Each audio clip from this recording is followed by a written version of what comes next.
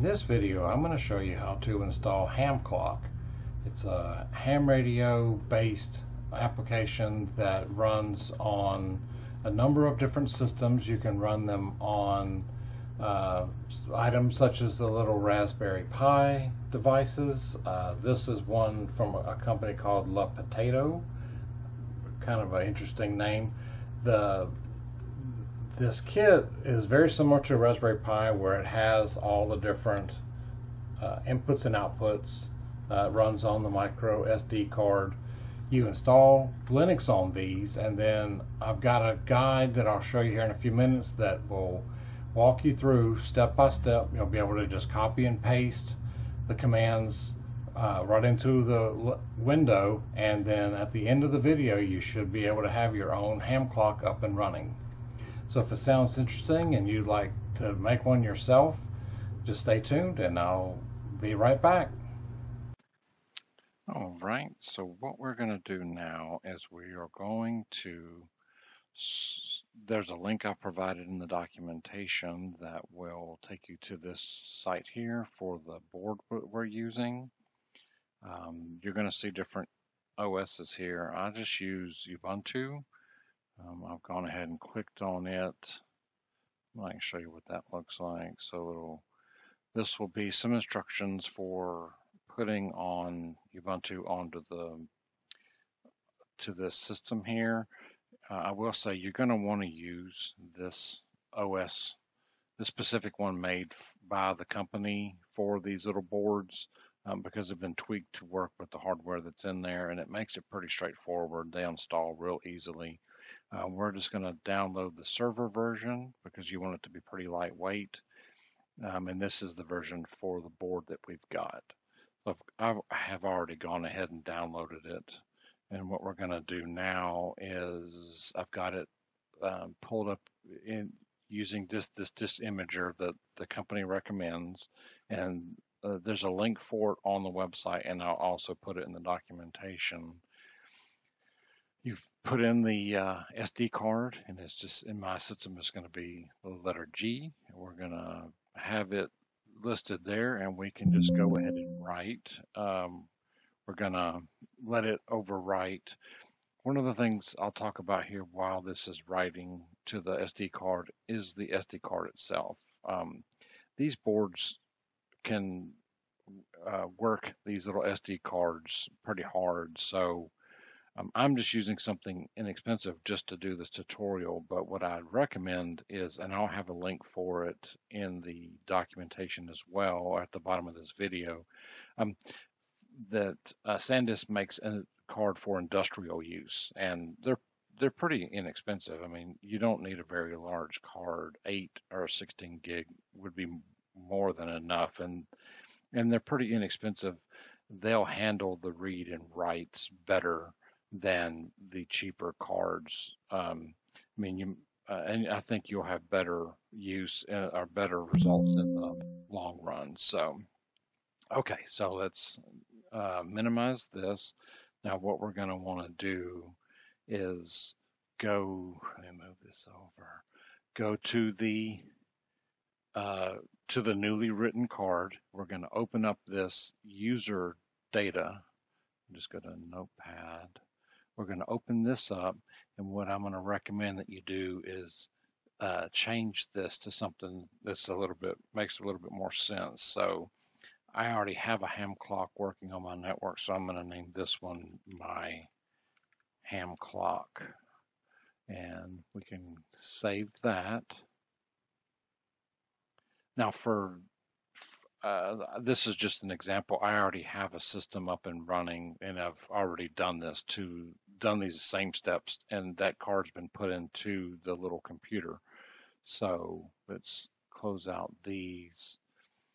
Now here's going to be a little bit of the tricky step, and it's not going to be something I'm going to specifically be able to help you with in the video, but that's going to be determining what the IP address is of your new system that you've just plugged in. You're going to want to log into your router. Is going to be the easiest way, but everybody has different routers, so that's going to be something you'll need to find on your own. And it's something I can try and help you with if you just can't figure that out. But you're going to want to go and look in your system. So I have found mine and in my router, and it gave it the IP address that I'll type in here now. So what you're going to want to do is you're going to want to, let me close this back out. So you'll go to start and you'll type in CMD, and that will give you your command prompt. You can run it as administrator if you'd like to, just to make sure that everything works correctly. And here we'll type in SSH. The username and password for the system that you've just built is, or the default is Ubuntu, and the password is Ubuntu. So we'll type that in. We're going to type in @ and then the IP address that your network assigned to the system. It's going to want to put in a serial number or a key for this specific system. So you're going to want to just type in yes here, and you'll type in the password, and that's going to be Ubuntu. The script is going to automatically make you change that password. So you'll type in Ubuntu again, and then you're going to want to carefully type in a new password. And when you hit enter, it's going to disconnect you, and it will make you log in with that new password. Oh, I need to retype it. Okay, so it disconnected us.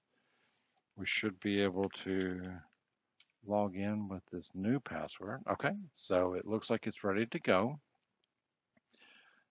Let me pull up my notes here. All right, so we are going to want to, right now you're at a standard level user. You're going to want to elevate yourself to an admin account. Just and I'll have this type. You can just copy and paste these, or you're going to do sudo.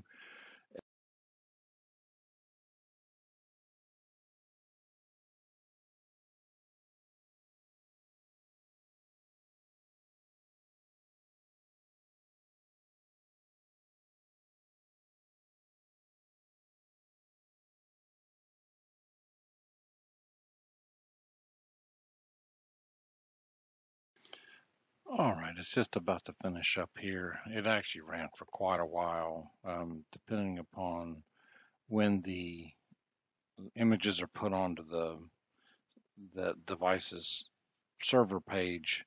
It could be varying lengths of time for this to finish up.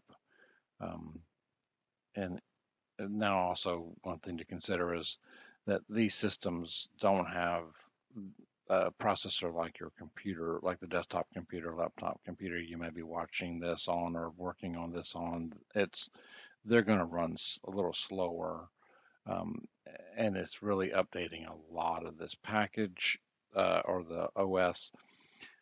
So where it may run this a little bit slow, running the Hamclock is not going to be a big difference. Or it's not going to, it won't, it'll run it just fine. So we don't have to worry about that. So what I've done over here on the right is I've now put in the, I'm going to make this available where we're going to go through these, and basically you'll just be able to copy and paste this right into this window here and make this process pretty straightforward.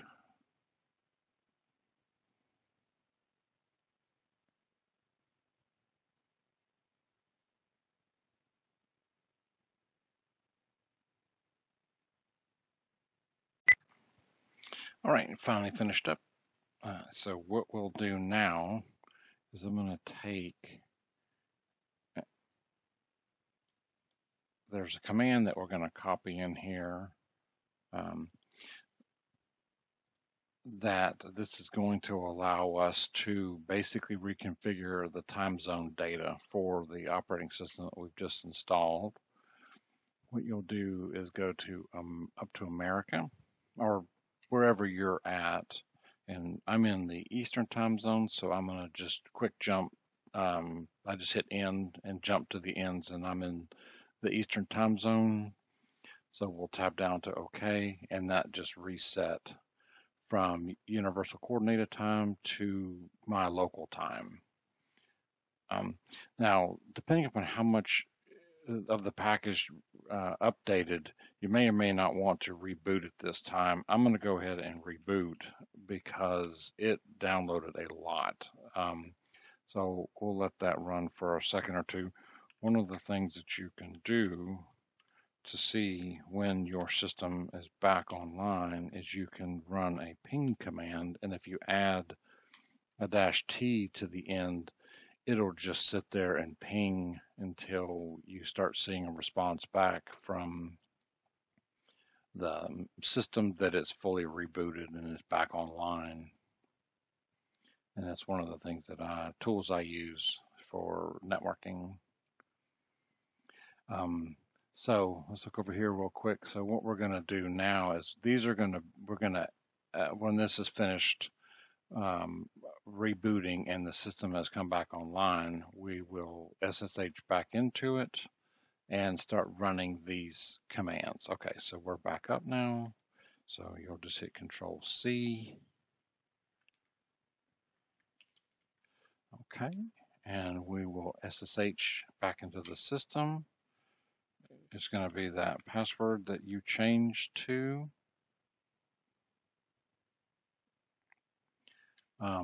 We want to elevate again to get us back to, you'll see here it's got Ubuntu as the username. We want to elevate to the admin level.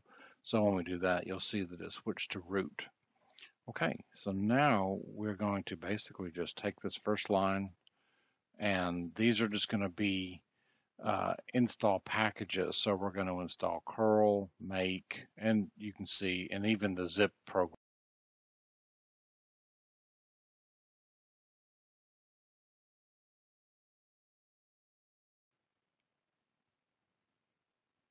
All right, so now we're back to the command prompt. We'll just move to step 2 and go ahead and copy that. And then we'll paste that in. And what this is doing is it's actually going to download the Hamclock package from the Clear Sky Institute. We will then want to unzip it.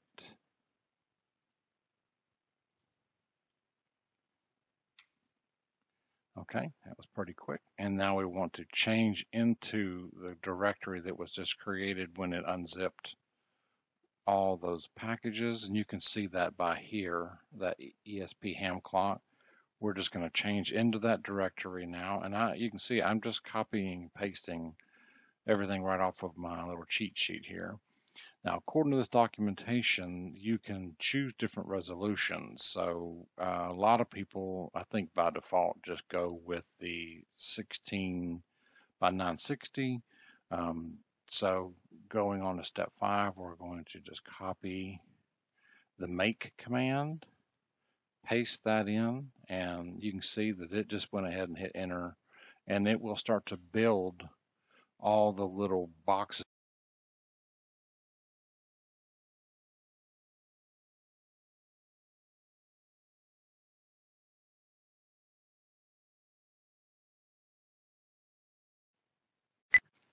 All right, finally finished up.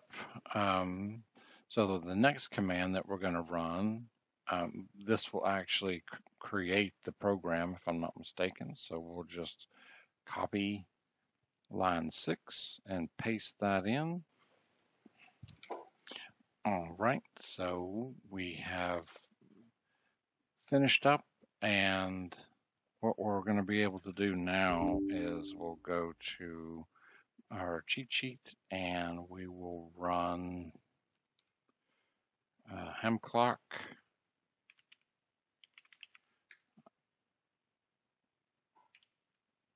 with the ampersand. It will give us the process that's running. So now what we'll be able to do is, it is not a secure page. Let me just and you'll go to the IP address. It's at port 8081, so you'll put colon 8081, and then the name of the file is live.html. Once that loads, you'll be able to come here and you'll type in your call sign.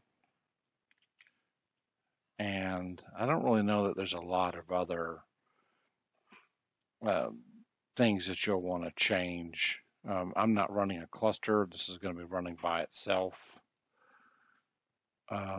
Just getting started. I'm not really sure what a lot of these settings are, and it kind of goes outside the scope of this video. Really, it's just trying to get this set up for you. This just shows you some of the different things you can change if you want some of the settings on the page. Once you've gotten past all that, you can just hit done, and it will start to determine where you are, what the best time server is, and we'll start to do a countdown, and any second now the page will load and you'll be able to, you're online, you've got your Hamclock running. As I say, these things are not as fast as a regular computer, but once it's up and running, I think it will run just fine. And for as low a price as they are, I think it's really neat to be able to do this yourself. So let's go back to we'll minimize this for a second, and let's go back to our instructions. The way this is set right now is if this were to reboot this program, you'd have to log back in and turn this back on. So there is just like Windows, there is a startup process that runs. We're going to edit that startup process, and that's going to be this next command here, cron tab, and we're going to not typing that right. Let's just do this. All right, so we'll copy and paste that, and then I find the number one to be the best, the nano editor. So we'll do that. And this file is just the things that are starting up, but what we're going to want to do is copy this whole line here, copy that, and then come back here, and you'll need to use the down arrow to get down to the very end of this, and hit enter once, and then just paste that in. And then we're going to want to save this file. So you're going to want to hit Control X, and then we want to save. So you're going to hit yes and enter, and that basically added these lines of text to the end of that file or this process. So now you have it set up so it will survive a reboot. So anytime you reboot this system, if you need to run any patches or updates, it will launch itself. So if we go back, hit reset, it's still there. And as I say, you'll be able to survive a reboot. So that's basically the end of this tutorial. So let me know in the comments if you guys, if anybody actually does this, and if you find it useful, and please subscribe and hit the notification bell, and you'll be notified when new videos come out. Otherwise, 73, it's KE4IZO signing off.